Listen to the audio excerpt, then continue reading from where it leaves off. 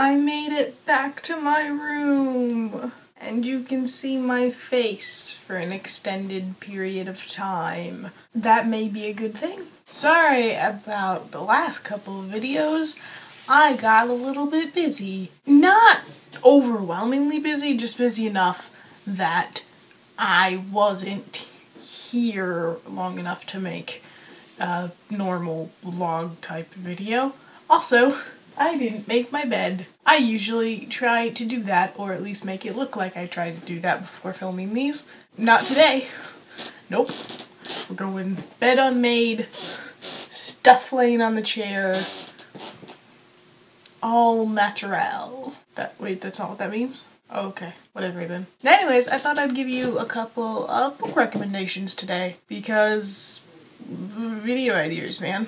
So the first one that I'll recommend to you is a book called Still Alice, which I just finished a couple of weeks ago. And it's just a story of this woman, Alice, obviously, who is kind of quickly descending into early onset Alzheimer's disease. It's just really well written, and I rarely move through a book as quickly as I moved through this one. I am not the person who sits and reads a book straight through. I have to take breaks. I didn't even do it with Harry Potter. And while I didn't do it with this one either, I didn't read it in a 24-hour period, but I did read it much quicker than I would normally read a book. It's really well written, and it's super tragic and heartbreaking, but also just really, really good. And there are amazing quotes that you're going to want to keep forever in your brain.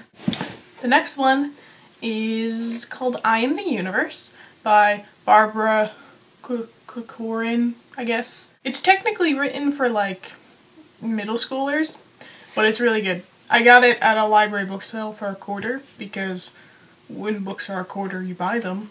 And it's basically about this 8th grade girl whose mother is battling cancer, and at the same time she's going through normal 8th grade stuff. It's a really quick one. The print is pretty big, and it's short, and it's written for middle schoolers, so you get through it really fast. It's super good, the characters are well developed, and I just really like it a lot. The final one I'll recommend to you today is called A Million Little Mistakes, and it's a choose-your-own-adventure book.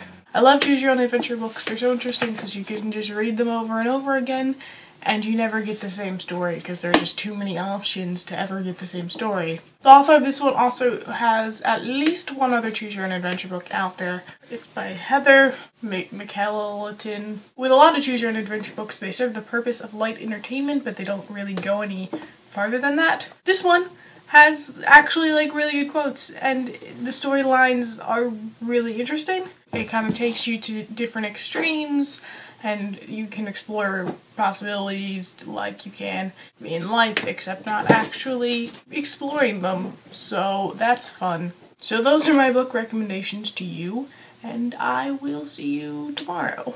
Bye!